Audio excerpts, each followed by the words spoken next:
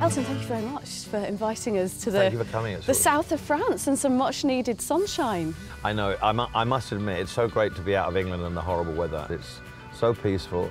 It's really a wonderful place to be. You've become a dad since I last saw you. How's, she says, getting emotional, how's fatherhood changed you, Elton? I think it changes everybody.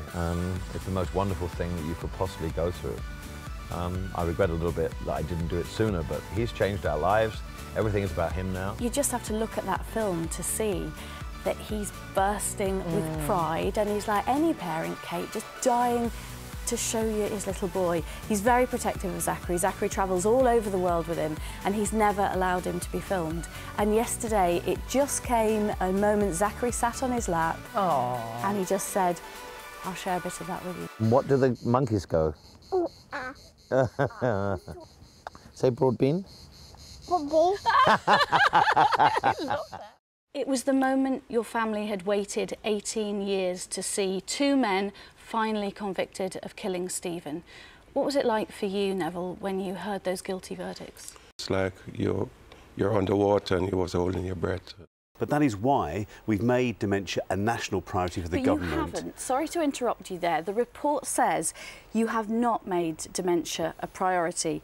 Despite promises, and I quote, despite promises to do that, not much has happened since the strategy was launched a year ago, and the Department of Health doesn't know where the first £60 million of dementia funding has gone. So you haven't made it a priority, have you? Well, it is a government priority. You're not conforming to the typical actress stereotype. I mean, you're a very healthy figure, beautiful girl, I'm guessing a size 8 or a 10. Do you think it's important for young women to project the right image? Oh my gosh, of course it is. I'm really passionate about it. I remember walking back from our live position at about 5 or 6 o'clock in the morning, New York time, and looking at this gaping hole in the sky. And that still hits me now. You know, if you fly into New York and you see the skyline, there's just this massive hole where those towers once stood.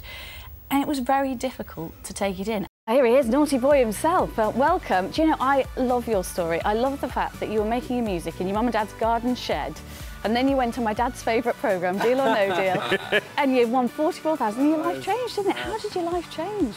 It's a good job, John, you're not wearing your blue safari suit. Well, no, I was thinking he is. The blue suit, the pink tie. And do you know something? He said in a couple of interviews a few months ago that he really wanted me to play that role. He's nicked the role. I think he needs the money, frankly.